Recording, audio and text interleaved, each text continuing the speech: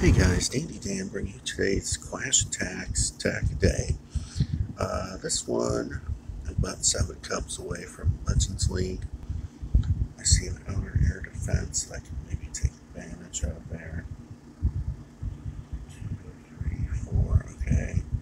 And I see the blowers. Alright, so we're going to go in on this side and attack the air defense. I've got 2 electro drags on this, so I'm going to pop those down right quick. Spray down all these balloons, spray down that, get the warden down, grab some haste, rage action down the balloon.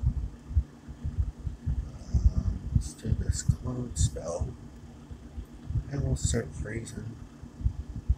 And my warden's on a vacation. Range this, don't go that way. Freeze this stuff back here. And time for other heroes.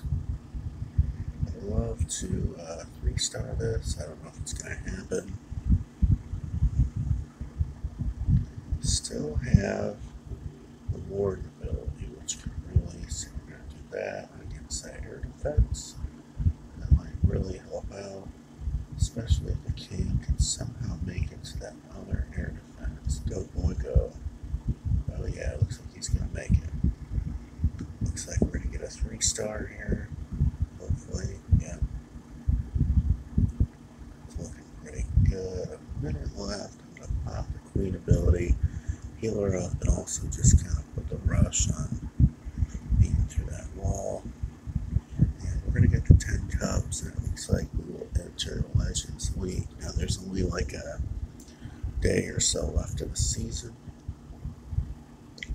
so that really is fine for me because the season's going to reset the cups. So there you have it, Legends League. And been promoted, great. Okay, and